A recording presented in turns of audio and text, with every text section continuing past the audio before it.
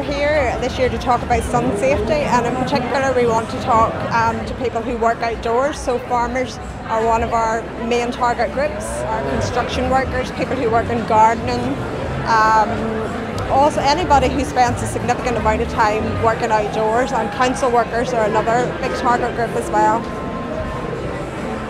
We want to explain to people that the levels of radiation from the sun here are significant between April and September, and they can damage our skin despite our very changeable weather.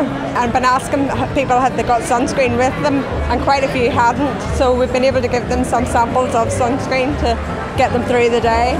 But it's really important in the long term that people take care of their skin and know what signs to look for in terms of skin cancer.